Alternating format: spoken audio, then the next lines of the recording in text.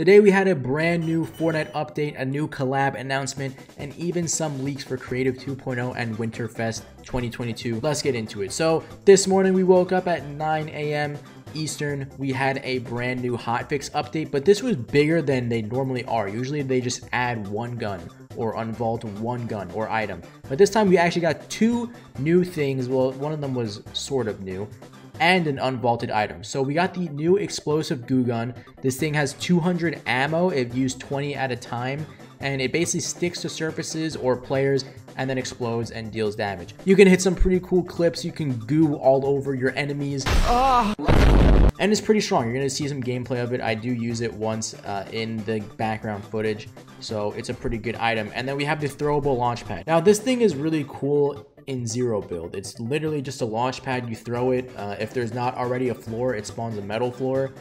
Other than that, there's not much to it. But for build mode, it's just a launch pad that takes up an inventory slot when they didn't used to take up an inventory slot before.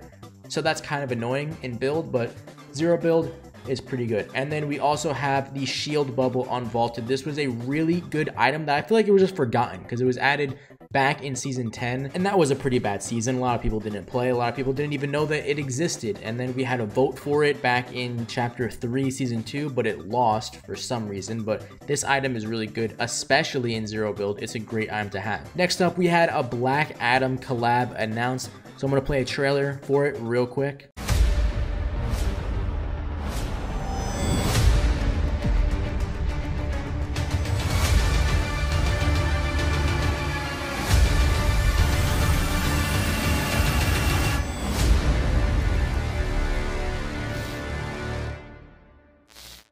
The whole set drops into the item shop on October 20th. Next, Creative 2.0 has sort of been leaked. So this guy, FMBR Intel, you can see his watermark is on the pictures. A bunch of leakers were just reposting these.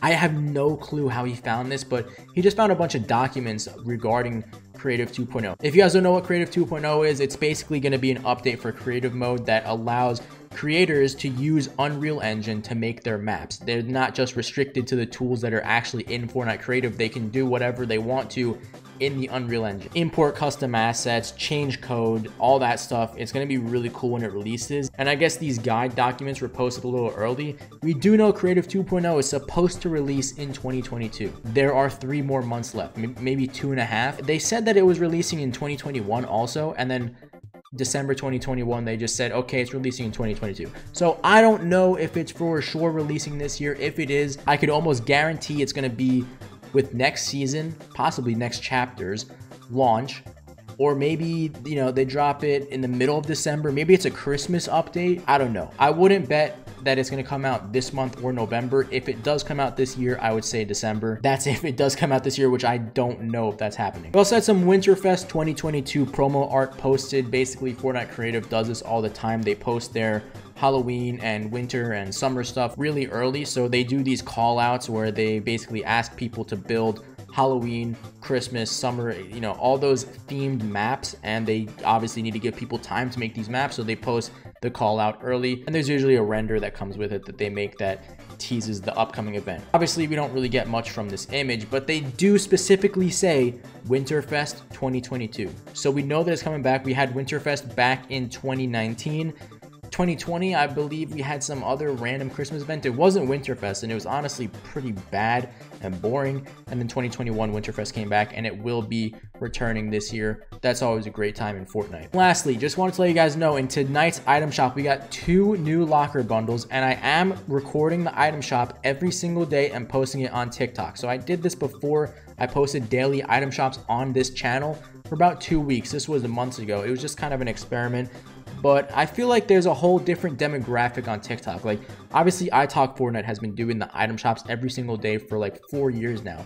So if you wanted to watch the Fortnite item shop on YouTube, you'd go to his channel. He's always going to be, you know, popping up when you search Fortnite item shop on top of me. So there's really no point in posting on YouTube. And that's not saying that just because someone's already doing something that you can't take that idea and put a spin on it. There's not really any unique spin or twist that I can put on this item shop video whole concept. You just want the viewers to come in, check out the item shop, and leave.